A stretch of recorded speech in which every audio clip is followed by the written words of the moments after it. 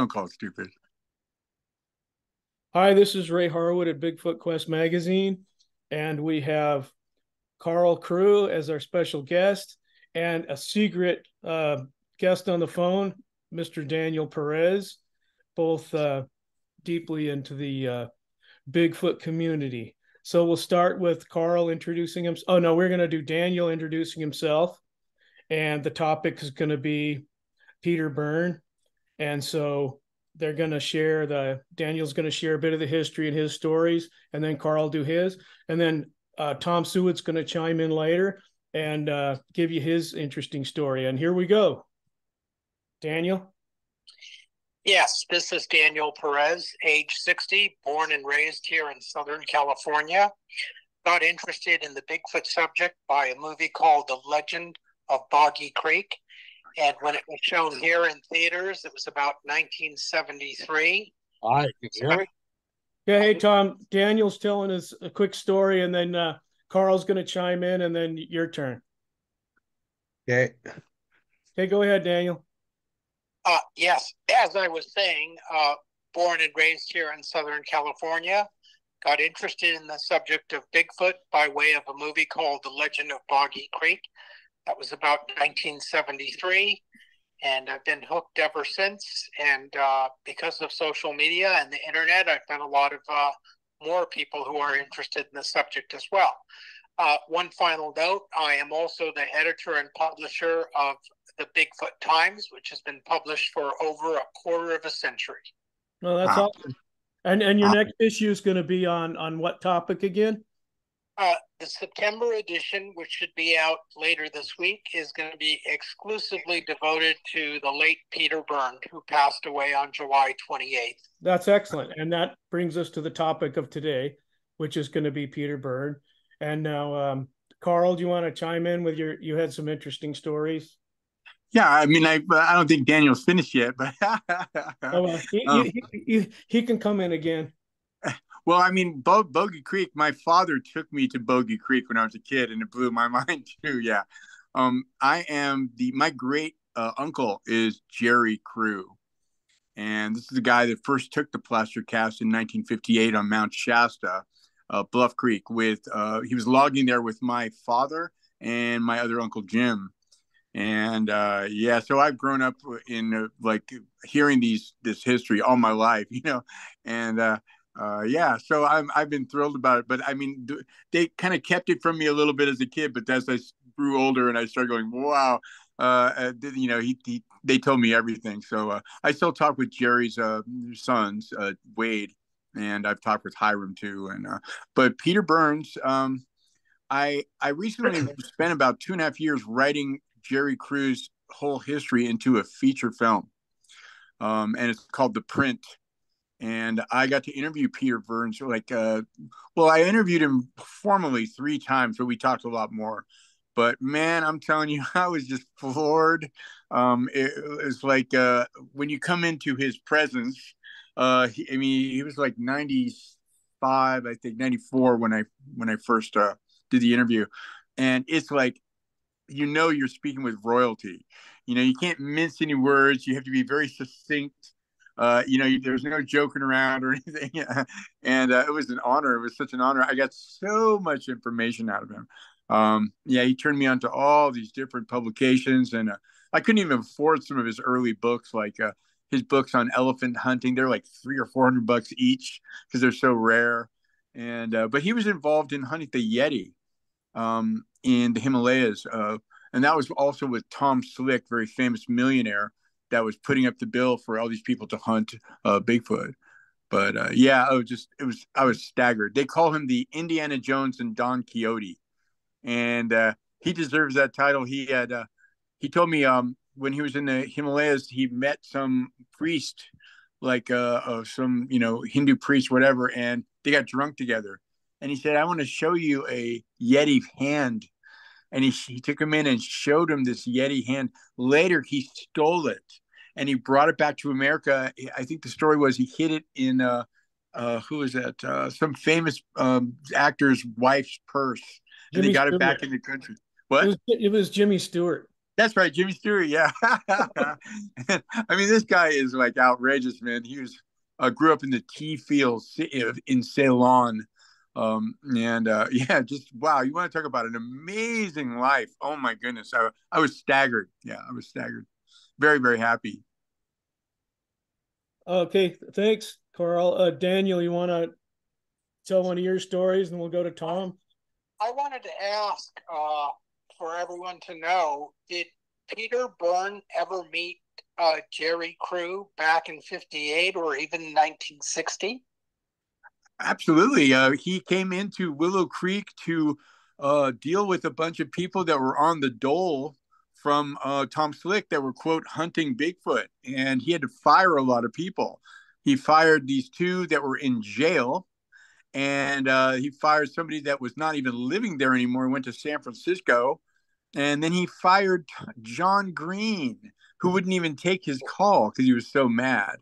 The only one he couldn't fire was Bob Titmus, because Bob Titmus said, "Oh, I'm working directly with Mr. Slick. You can't fire me. I only talk to him."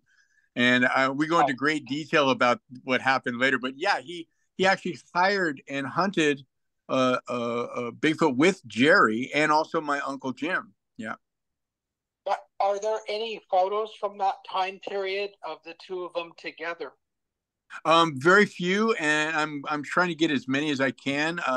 Most of them are with Hiram, his older son, and I've been trying to get them out of him. It was somebody from John, I think, from Western Bigfoot.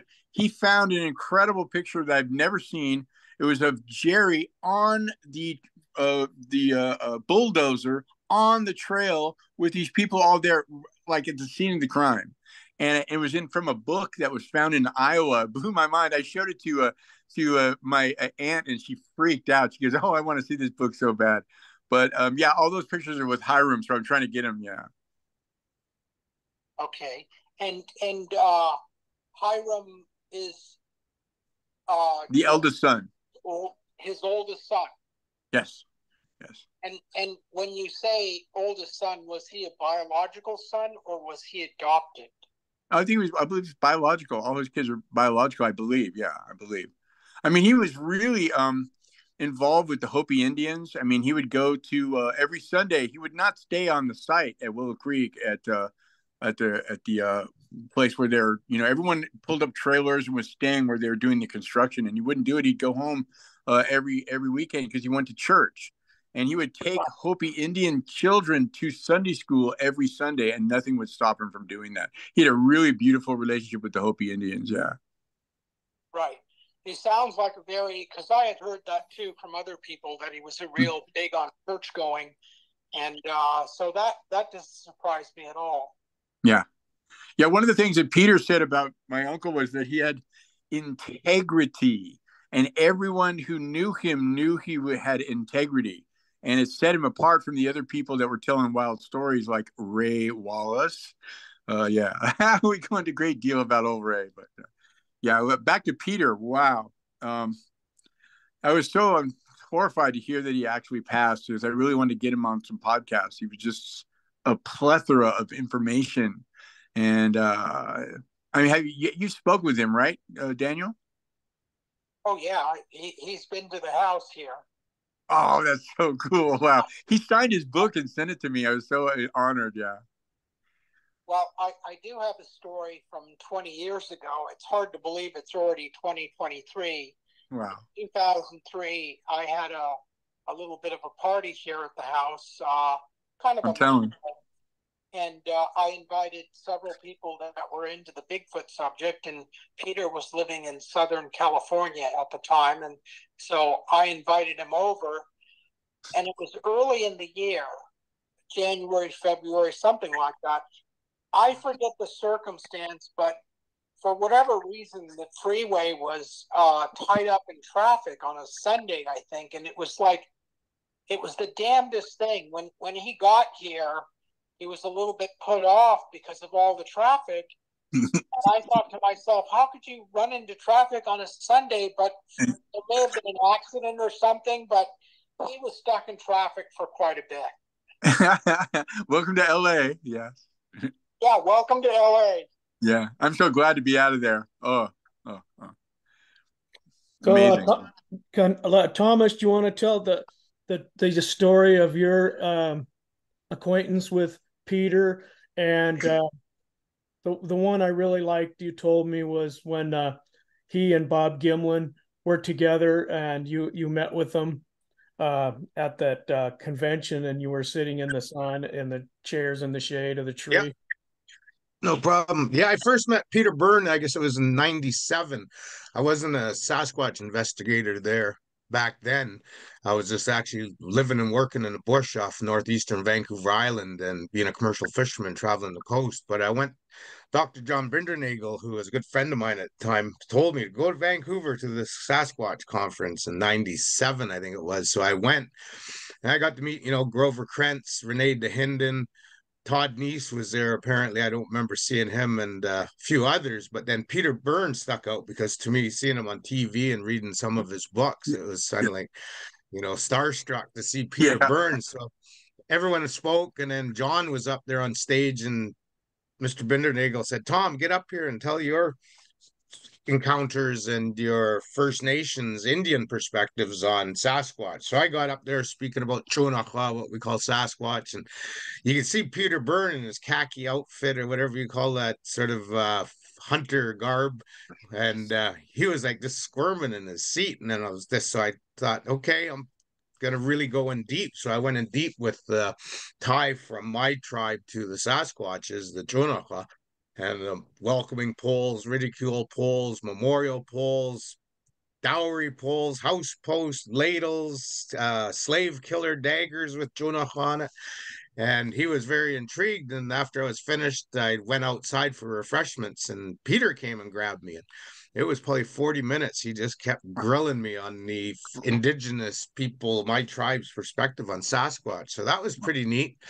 And then decades later, in 2017, Todd Neese invited me to Beachfoot down in Oregon. So I went, and there's Peter, and I hadn't seen him in who knows over 20 years. So went over and introduced myself. He remembered me, and he says, "Oh yeah, I've been hearing about you, and some people, a lot of people talk about what you're doing with Sasquatch Island and so forth, and conferences."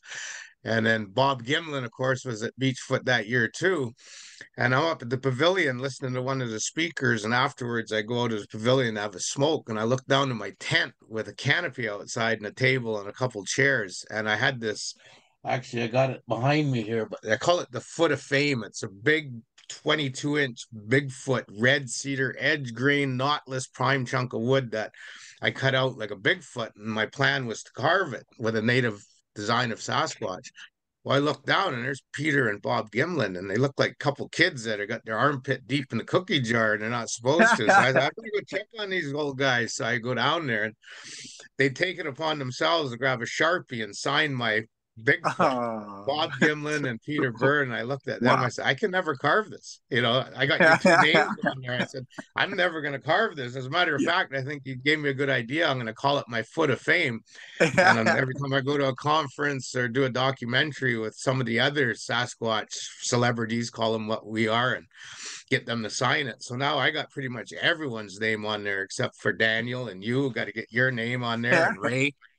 But I carry it around with me to all the conferences, Oh, and so cool. But that day I pulled the lawn chairs out in the shade, and I sat there for probably well over an hour just listening to Peter Byrne and Bob Gimlin. It was priceless. It was Yes. one of those times where you just shut your mouth and open Yes. your ears and maybe That's right. ask the odd question, but those two just went in deep Oh, man. into their beginning of their careers out in the bush, be it, Wow. hunting like Peter, and Bob Yes. doing his cowboy stuff. Yes. And then Bluff Creek came up, and then the Himalayas came up. And, I wish I had a video camera for that Oh one man, because I'm it was just gonna say that. priceless Oh, listening to all that. priceless. Yeah, but Priceless. it was too bad hearing about his passing, but we all got to go. And, but one of the things though is Todd Neese had a pretty tight connection with Peter Byrne. And he did mention that Peter was giving him a lot of his notebooks and things like that. So for follow-up, if you guys are doing any research on Peter Byrne, you might want to reach out to Todd Neese in Oregon. Oh, cool. Yeah, I did contact him, and he was interested in being here with us today. but he's in the hospital. He had some kind of I think some kind of vascular problem, and it was pretty severe. So, well, Sounds Bob getting Gimlin, well. wow, in a couple of weeks. Bob Gimlin, amazing man.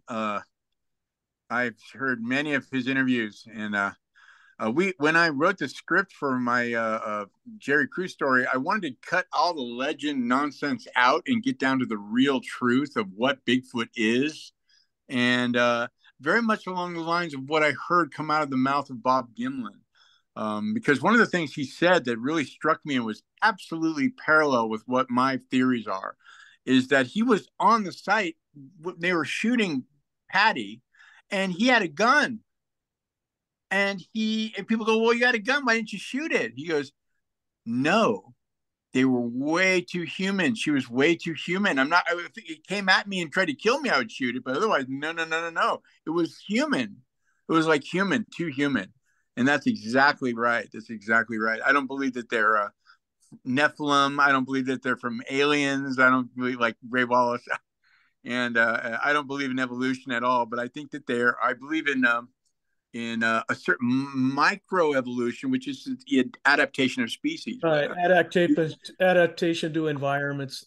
Absolutely, yeah. There's billions of pieces of evidence of that. The other macroevolution, there's zero evidence that hasn't been debunked.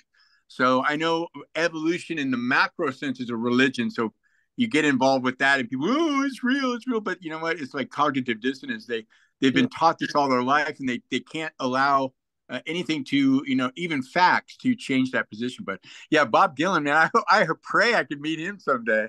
Yeah, amazing guy. Yeah, I went to his house a couple of weeks ago, and no one was answering the door and whatnot. So I called him on the phone, and his wife answered and said that he wasn't giving interviews anymore. So I was thinking, darn, because they would never answer the phone. So I just drove over there. And I said, I'll mow your lawn, I'll feed your horses, I'll clean your rain gutters, whatever it takes. And she said, no interviews. She said I could take pictures of the house, and I did.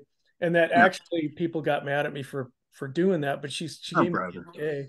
But anyway, he won't do Bigfoot conferences anymore too, right? Not according to his wife. Yeah, I've heard that. Yeah, he's getting pretty old. Last conference I seen him at about 9 months ago or so, at the Yakima conference. Is that the one where he almost fell? a year ago? And Bob being a Yakima Indian too, I can see him why he didn't want to pull a gun and squeeze trigger, because us Indians, we all basically have the same belief that they are the other tribe. I call them humans of the night. I've seen them close enough to look at them and, see their facial features and everything. And there's reports of them speaking the different native tongues, the shamans going to study with them. The Omaha Indians, when I went down there, they taught me that their Sasquatch is Sitonga, keeper of the medicine. And that's where the medicine people learn their trade, is interacting with the Sasquatches in that area. But that's indicative of quite a few tribes I've talked to, and especially here in British Columbia and Washington State.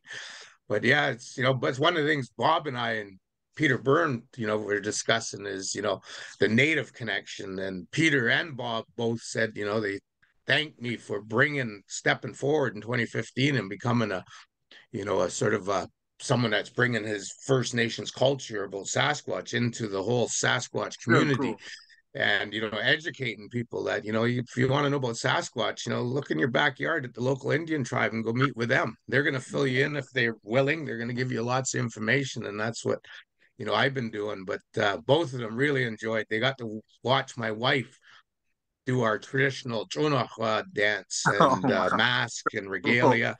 Wow. And man, I got pictures of them, sitting there watching this Chonahua come out. And Peter said, of all the traveling I've done, that's, it was great to see that. You need to write a book. I am writing books. Good. You got to see those pictures, man. That's amazing. Everyone's still there? I'm still here. Okay, because my screen went black for a minute. Sorry about that. Need more coffee. Yeah. I wanted to ask a question to Mr. Crew there. I wanted to ask, what was the relationship between Jerry Crew and Ray Wallace? Was Jerry working for Ray Wallace? And It's a good question. Yeah, he wasn't. He was working with him, wasn't employed by him, but I mean, he brought him in to work the grounds. You know, he was a independent contractor, so he wasn't like a step and fetch it, but he was an independent contractor that was brought in. And actually, my father came in, and he was watering down the roads up there because the dust was so much they'd have to water down the roads that they had just carved because of the nature of the soil. And he taught my uncle Jim, who was hanging out there, how to do it and everything. And yeah, he Jerry Crew. I remember meeting Jerry Crew as a kid a bunch of times, and he would come and do tricks for me. And he was always had like some foil in his pocket to make things disappear. He taught me my first magic trick, which was the French drop, which is how you do a quarter or whatever. Anyway, so cool. But he was just had that natural nature of talking to people, and he was really good with people. But back to your question, which was the relationship between Jerry Crew and Ray Wallace. Yeah. Oh, well, I go into great detail about this, and actually, Peter turned me on to a lot of information about how crazy Ray Wallace was. He was really couldn't read or write, or and he was a huge storyteller. You know, UFOs and everything. And Ray Wallace was incredibly jealous of my great uncle because after he went and learned how to make a plaster cast from Bob Titmus, who had the taxidermy shop, and he did the plaster cast. He took it into the Humboldt Times, and he had already said, "Oh, you see those trucks over there? Bigfoot was here last night." He was already saying that before he even went in there. Some of the other loggers on the site, they have testimonies about that, and so he went in and they took it and they took pictures. He said, "Yeah, smile, Jerry, smile." He goes, "I'm not going to smile. This is no joke, you know." And so they took the picture and it sat on the desk for a couple of weeks, but then they published it, and it literally was the first thing to go viral globally. And Ray Wallace was always a stickler for, you know, he's always wanted to be better than everyone else. And when that happened, it just really made him furious because he started, well, actually, because some of his people started quitting. They were spooked, you know, because they had heard stuff and seen stuff, and a lot of them quit. And he thought somebody was trying to mess with them. But he was incredibly, insanely jealous over the publicity that Jerry got. And Jerry was horrified. I mean, it's like, you know, he didn't want any of this publicity. You know, he was a very humble man. You know, he wasn't a drinker or anything, you know. Yeah, I mean, when he went into the Genzoli's office and they said there's 2,500 calls that came in a week from all over the world about this, and he's horrified.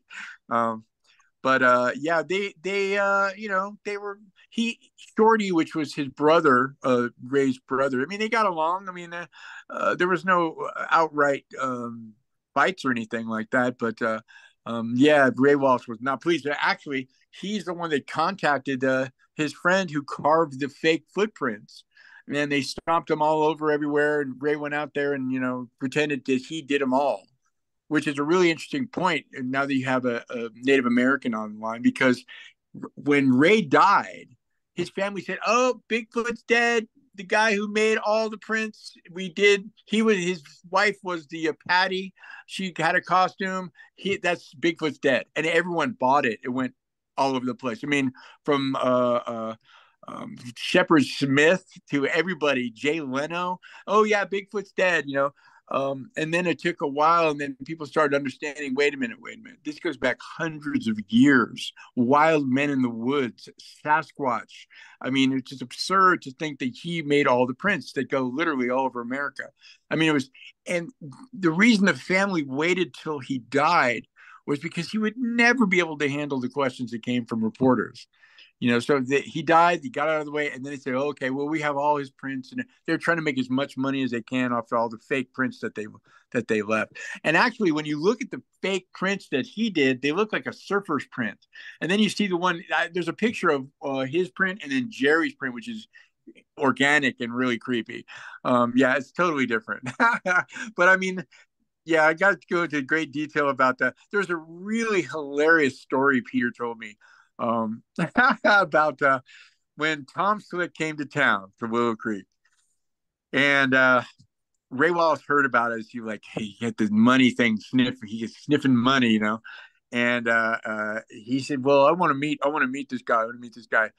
So at the Willow Creek Inn, Peter Burns and Tom Slick sat there at the table, and they told him, come on by and say. So Ray Wallace came in this restaurant and came up to him, and he was all nervous, and they introduced themselves, and he said, well, I have a baby Bigfoot. And Tom Slick goes, what? He goes, yeah, I have a baby Bigfoot. I caught it. It's at my place. How much do you want for it? And he got all sweaty and looking around. $25,000. And this is 1959. Yeah. And if Tom's like, okay, fine. He took out a check, wrote it, put it on the table. And then when Ray reached for it, he put his hand on it and said, no, you got to bring it. You got to show me it. Okay. Well, I'll bring it tomorrow morning. And so he sheepishly left. And then they made bets on whether he'd come back. Well, he came back the next morning, walked in and said, oh, I had to let it go during the night. It was sick. And they're just shaking their head, shaking their head. There's so many things like that he told me that blew my mind. And I have in the script. A really great story about Bob Titmus, which I'm not going to reveal. You have to see the movie. But yeah, there wasn't any outward friction between the two, but Ray really, really was upset by everything. Yeah. Yeah. A long-winded answer to your question, Daniel. You mentioned that that Ray Wallace was illiterate, and how was that established? Was that Jerry Crew mentioning it to someone? No, that was according to Peter Burns.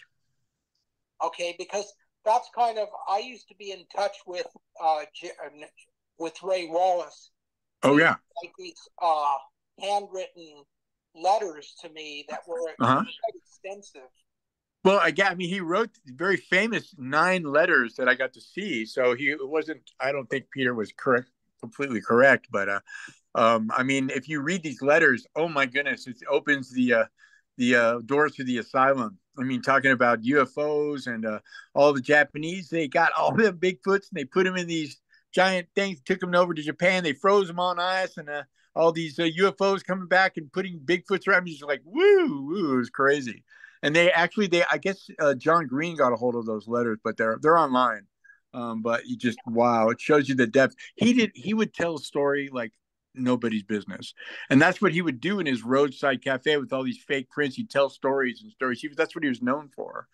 So yeah, I don't know that he was completely illiterate. Yeah, so I would save those letters. I would frame those letters. What I wanted to make mention of, because I've got quite a few letters from Ray. Cool. Probably from the early 80s that he used to write to me. I'm not even sure how he found out about me, but somehow he did, and he started writing.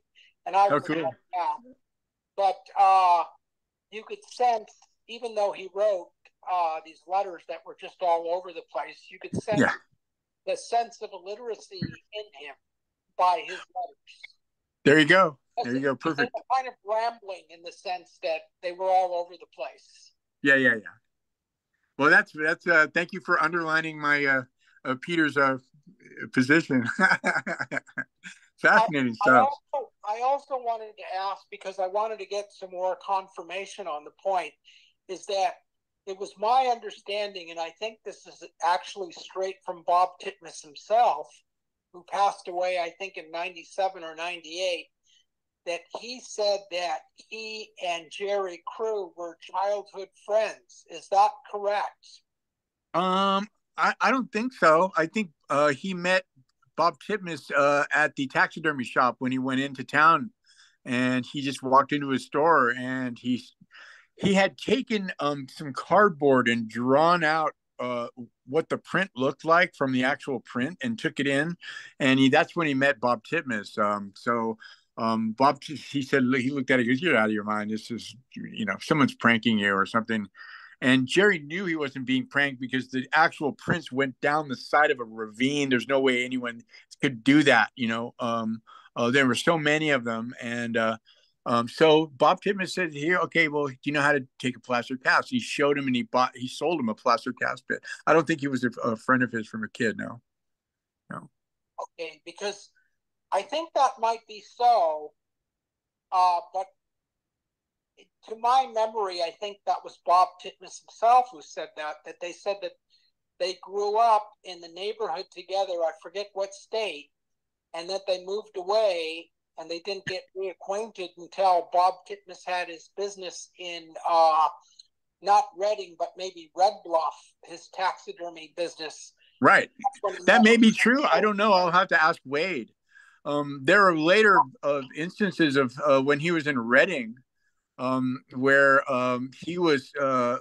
In fact, one thing that Peter told me, he was with Jerry and Bob Titmus on a trail, and Bob Titmus he goes, oh, look at these are baby Bigfoot prints, and Peter and Jerry look at each other. That's a bear print. What are you talking about? No, that's a baby bear. I know it. And he took pictures of it and he sent them to Tom Slick, and they're just like, oh man. And then later on, he sent hairs from a Bigfoot from Reading to Tom Slick, and at that very time, Jerry went out to see him in Reading, and he was doing a taxidermy of a moose with red hair. Like, yeah, a little too coincidental. Well, on the we only got 5 minutes left on this podcast thing, or what do they call it, video log? Because they only let me have 45 minutes. We've already burned it, so we're doing good. Great. So, do you guys want to have another meeting? I mean, because we obviously didn't get to. I mean, we have a lot more to talk about. It sounds like. Sure. You want to do it maybe next week? Oh, I'm open to it. Thomas is going to be on the Alaska Bigfoot cruise with Dr. Jeff Meldrum. Oh, wow. Next week. So it would have to be when he gets back. Great. My friend just got a cast. My friend just bought a cast from Dr. Jeff Meldrum, Johnny from Western Bigfoot. Oh. And yeah, I want to get one too. I have one from Jerry, but it's like the 5th generation. It's all flat. These are like more, have more texture to them. So. And then after that, I don't know what you guys might be busy or not, but Thomas is putting on a Dr. Bendernagel cruise with a big fishing boat out into Vancouver Island the first part of October. Wow. So best thing to do is join Sasquatch Island on Facebook. I do all my posting on there. Great. But yeah, tomorrow afternoon we launch from Seattle to Ketchikan, Juneau, Icy Strait, Victoria, BC on the way back. But I'm going to be sharing my lifetime of being a commercial fisherman and hunting guide for grizzly bears all through the British Columbia coast. So I'll be up on deck showing where all the different sightings took place, especially the Buttedale encounter that's John Green wrote about in his book, Sasquatch, Great Apes Among Us. That Buttedale one was the first one recorded of Sasquatch actually swimming. And I knew a watchman at Buttedale Cannery who used to hear the Sasquatches there and see the tracks in the snow on the boardwalk. So that's what I'll be doing on the cruise ship, sharing everything I've heard through a lifetime. Oh, wow. I'm hearing like the essence of Peter Byrne out of you. Yeah, you're very similar in certain ways, with all your experiences. Yeah, it's an honor to meet you. Knowledge up the kazoo. What was that? You better put me on your podcast, though. Interview me. If I could get the three of you back when Thomas gets back, would that be okay, Daniel? Sure, I don't see a problem with that. Okay, thanks. And we can maybe come up with another topic in between, or just continue. It sounds like we're doing great now. But so Carl's making a movie, and he said we could be extras in the background. So if I got your Bigfoot costumes all ready to try on. Yeah. Okay. I'll be the guy. It's great seeing you again, Daniel. And it was a pleasure meeting you, Ray, and also it's an honor to meet you too. Amazing. I'm honored. Yeah. Thank you so much. Okay, Thomas, thanks for being here, and Carl and Daniel. And soon as Thomas gets back from his ocean voyages, we'll get back together. Bigfoot Island. I'll look for it on Facebook. Sasquatch Island. Oh, Sasquatch. I'll send you a link. Yeah, there it is. Cool. Okay. Okay. All Thank right, you you very guys. much, guys. And I'll talk to you, I guess, in about a week or two. Happy Labor Day. Okay. Thanks a lot for Yeah, joining. my pleasure. Take care. Okay. Thank you, guys.